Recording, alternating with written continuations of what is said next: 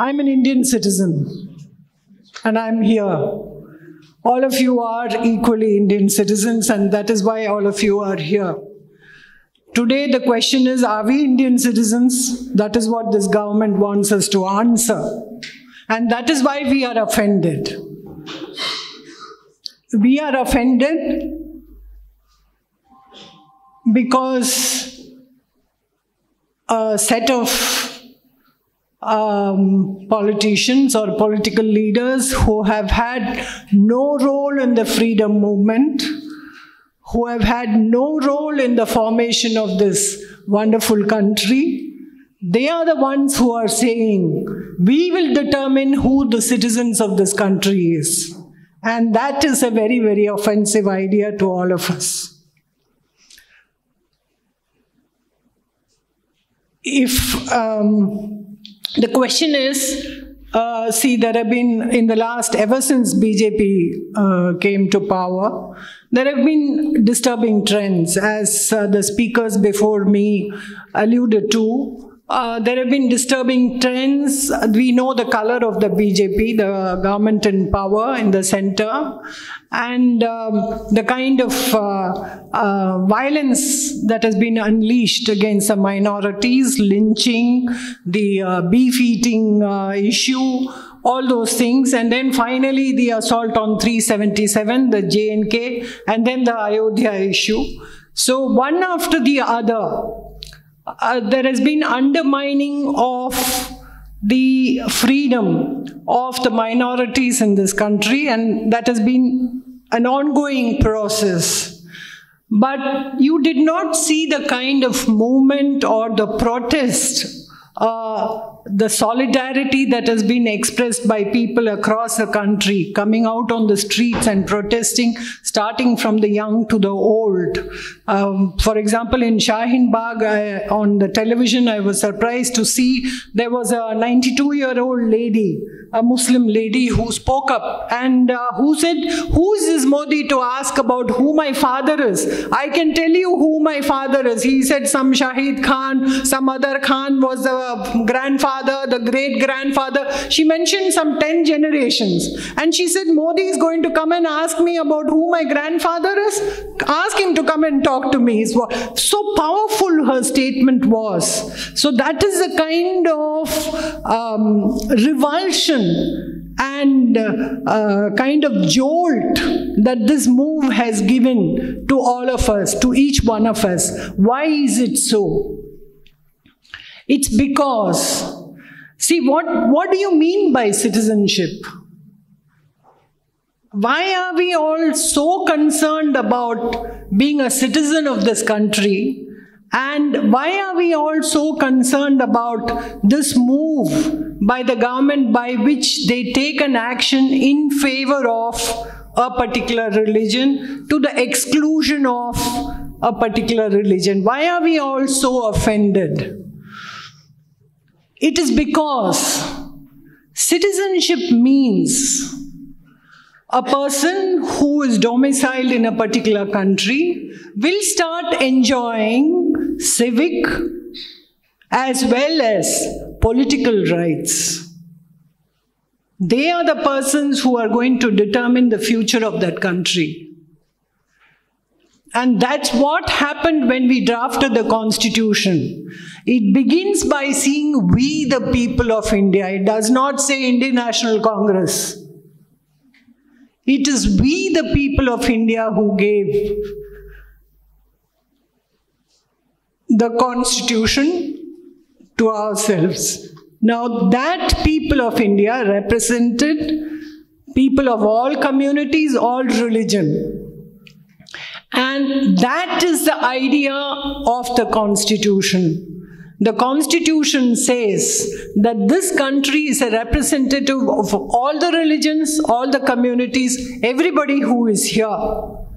And so, in part 2 of the Constitution, which said who the citizens are at the time of drafting of the Constitution in 1950, there is no reference to religion at all. It says whoever was found in India in 1948 All of them are Indians. If somebody had migrated to Pakistan and had come back, then there are certain conditions imposed. That's how the Constitution recognized citizenship. It never said if you're a Hindu, then it is 2 years or 5 years. If you're a Muslim, then certain conditions. No. It was based on your right to reside in the place and you're claiming the citizenship. That's about it. Now, what are we faced with? We are faced with a parliamentary law. This is not a constitutional amendment, mind you. It's a parliamentary law.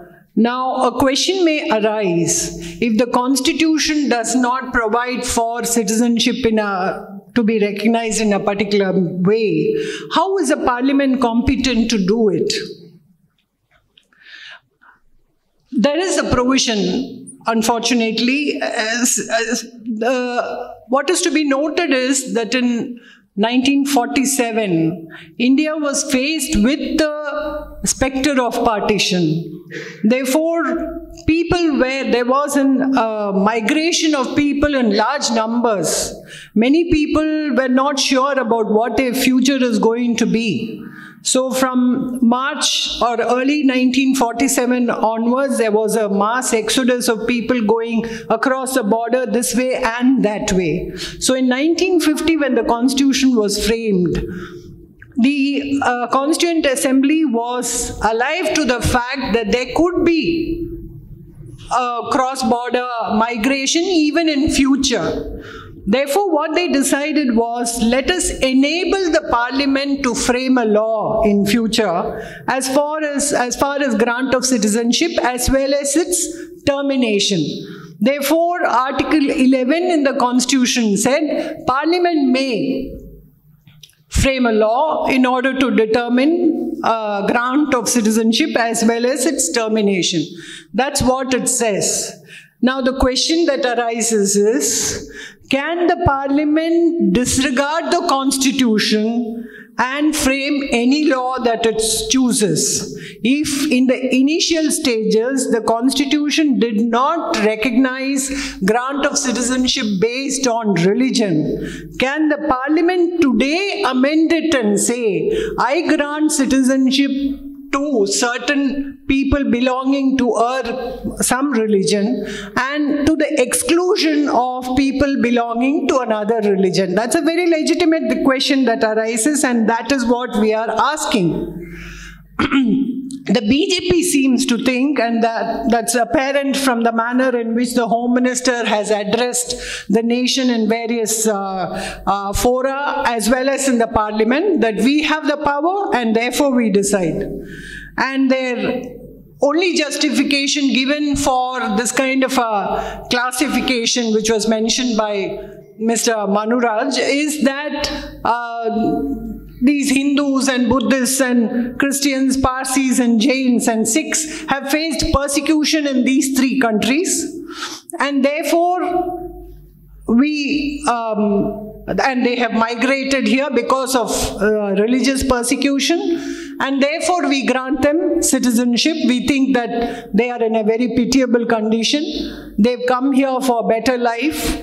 We want to protect their interests, and therefore we grant them citizenship. Now, questions have been asked across the country. Why have you? There are Muslims also persecuted, Ahmadiyas in Pakistan. We have the Sri Lankan Tamils from Sri Lanka. We have the Christians from Bhutan. You have the Rohingyas. They are also from neighboring countries, but they are not Hindus, barring the Sri Lankans Tamils. What happens to them? There is no answer, except to say that we have decided on granting citizenship to these people because they are persecuted. And they have given the mic to Mr. Harish Salve, Senior Advocate of the Supreme Court, who I understand was behind the drafting of this whole thing, to say that the classification is fine. Supreme Court has recognized under classification. Law need not encompass across the board for everybody, and therefore there is nothing wrong in the classification. it achieves the objects which are set out in the amendment. Namely, we want to give a better status to the persecuted Hindus from across the board. That is their answer. Of course, on the question of the validity of the classification, much argument is being advanced. But I want to go to a more fundamental question. Now, does this amendment meet the core values of the Constitution? Forget about classification. Can the Parliament enact a law which is highly discriminatory as against one particular religion and say, I have the power under Article 11 and therefore I can do as I want? Now, there lies the fallacy, because if you read the Constitution and the powers of the Parliament derives its power to draft a law from Article 245 of the Constitution, and that article begins by saying, subject to the provisions of the Constitution, Parliament may make laws for the whole or any part of the territory of India. So, it's not as if the Parliament can draft any law that it pleases. The law drafted by the Parliament has to be subject to the provisions of the Constitution. And Schedule 7 of the Constitution, which mentions the items or the topics on which the Parliament can draft legislation, mentions in item 17 citizenship, naturalization and aliens. Therefore, Parliament does have the power to draft the law on citizenship, but its powers are limited by the provisions of the Constitution. Now, what do the provisions of the Constitution say? One of the basic structures is secularism. And secularism has been interpreted and has been understood by all of us as there is freedom of religion in the private sphere, but the state shall not involve religion in any of its democratic and its public activities. The state shall distance itself from religious propagation in any of its activities. Now that is made clear in Article 28, which says no religious instruction shall be provided in any educational institution wholly maintained out of state funds. Why do they say that?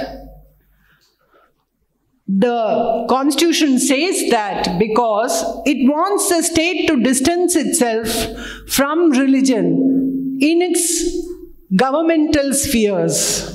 Now, grant of citizenship is undoubtedly a sovereign function. In that sovereign function, can the Parliament say that the government shall take religion as the basis of grant of citizenship? That is a question that arises. Now, I'll just mention a few other articles which are relevant. One, Article 14 was mentioned by Mr. Manuraj, which says any person is entitled to be given equality. Similarly, Article 21, which guarantees the fundamental right to life, also applies to non-citizens also. So when there are illegal immigrants from Muslim community, are they not entitled to protection of life? They are also entitled to be given the right to life under our Constitution. The other thing is, we have directive principles of state policy, which say, Article 38, state shall promote and secure and protect a social order which is informed with justice, social, economic and political, and that shall inform all institutions of national life. Now, so, apart from that, there is a further amendment which imposes fundamental duties on all of us, and some of which are to abide by the Constitution and respects its ideals. It doesn't say the provisions of the Constitution. It says the citizen shall respect the ideals of the Constitution, cherish and follow the noble ideals of the Constitution that inspired our national struggle for freedom. That's my duty. And therefore I am here to speak up. To uphold and protect the sovereignty, unity and integrity of India, to promote harmony and spirit of brotherhood among all, transcending religious, linguistic and other diversities.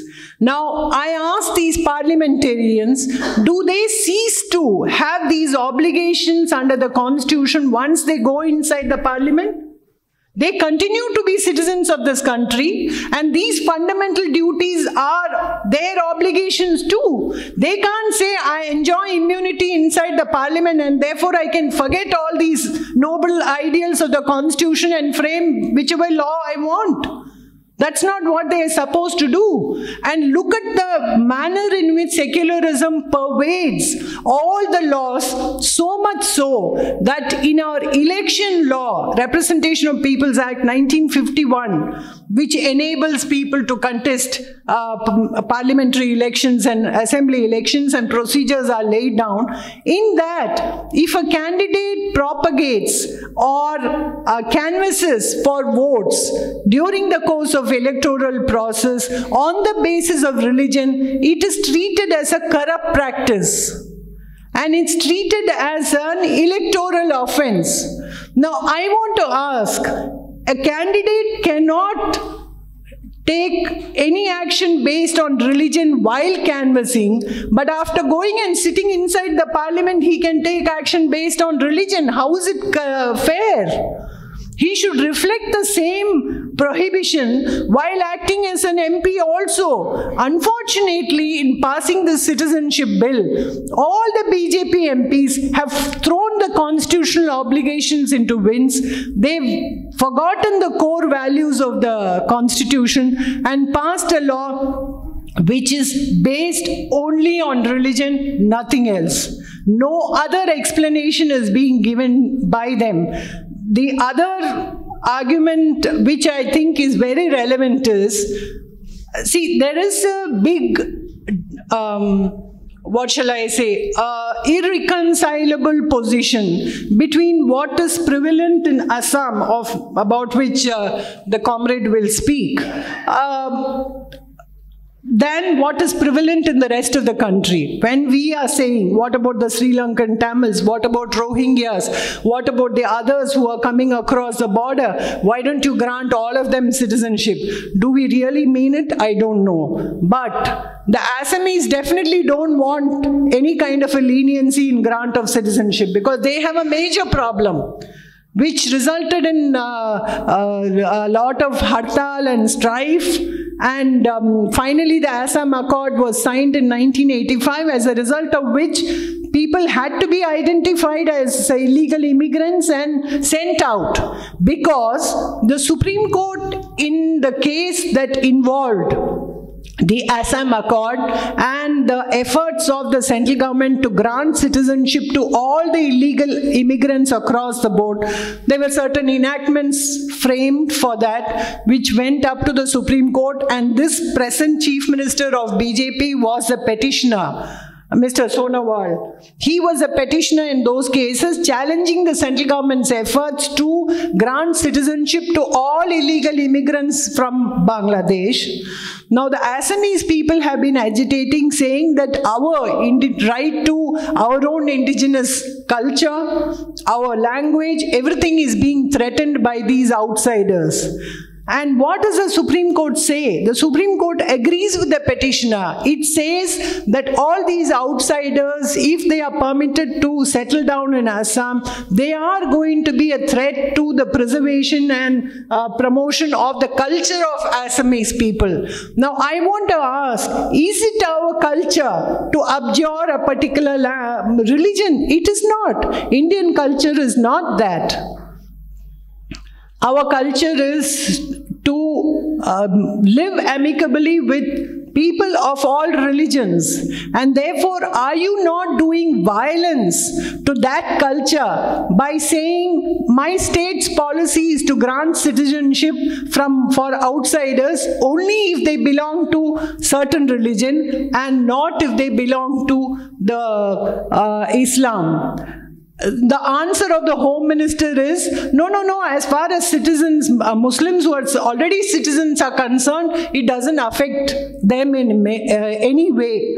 Now, I think that's a very, even a child will not accept that argument, because we know what is happening. A lot of my Muslim friends say that their children want to leave this country and go away. Because when a state proclaims that this particular religion is not a preferred religion of this government, what is the message that is sent across? That you are not wanted in this country. Today, a brilliant student of Pondicherry University was asked to go out of the convocation hall because she was a Muslim, for no other reason. That is the kind of message that is being sent across. Therefore, we've got to understand who is the central government, what is their actual face, who has engineered this amendment, and what is their ultimate goal? Their ultimate goal is to convert India into a Hindu Rashtra.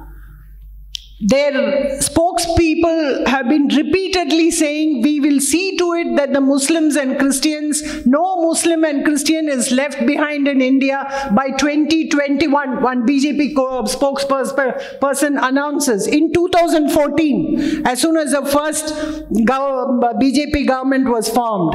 And this Amendment Act is only a translation of their dream.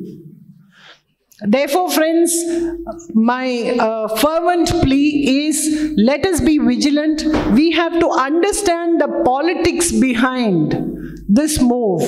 Let us not allow the agitations to die down. We have to keep up the tempo, and I would welcome many more discussions like this. Thank you.